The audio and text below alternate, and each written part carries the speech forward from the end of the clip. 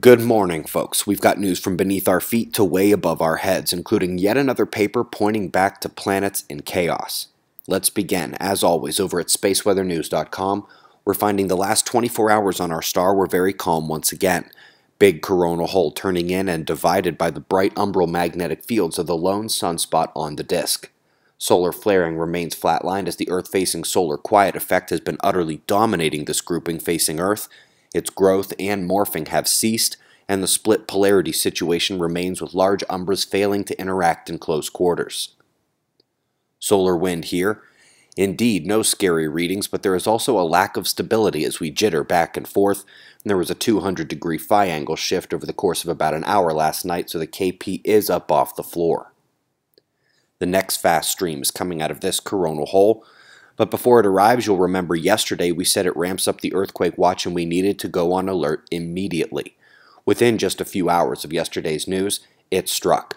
The Philippines with their first rumble since taking a 7-pointer weeks ago, death toll already up to 15. And folks, this was a rare miss for the disaster prediction app and the forecasting model. Noting the misses is as important as noting the hits. And the streak of consecutive earthquakes hit in a row was creeping close to our longest ever, after we hadn't missed an earthquake since December 29th. For those keeping up with the stats, we had updated the chart at quakewatch.net. Before yesterday's event, we were up to 84%. Remember, based on historical records, we should only expect 70 to 80% success. This latest event drops us from 84 to 80.8%. Top news begins with Juno's latest at Jupiter. Incredible photo makes me anxious to get deeper dives towards the atmosphere because boy oh boy, that looks like condensed matter, just like our star via SDO. South Pole surrounded by Jupiter spots, not unlike we see back on our planet. Up next, a composite image of radio, infrared, and X-rays reveals the moment of disk collapse and star birth with a bursting cosmic jet. Actually, I'm just kidding, this is stem cells dividing, but makes you think about universal scalability, doesn't it? Get your mind right. Up next, we're looking at the MMS mission studying the magnetic field of our planet. Date stamps are across the bottom, and what we're going to be seeing over the next few months is a transition from sunlit side study to peripheral and dark side studies.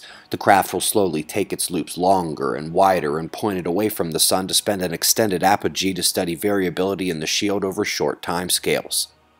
Last but not least, yet again, folks, we've got scientists saying we better rethink what our solar system used to look like. As always, there is a seemingly profound indictment of gravity in these scenarios, but never resonance or electromagnetism. Oh well.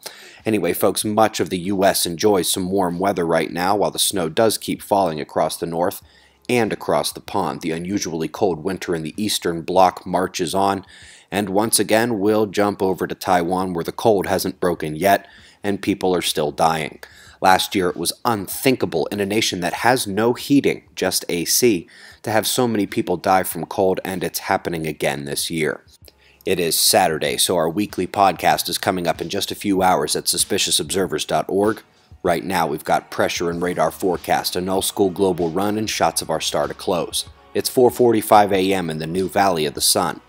Eyes open, no fear. Be safe, everyone.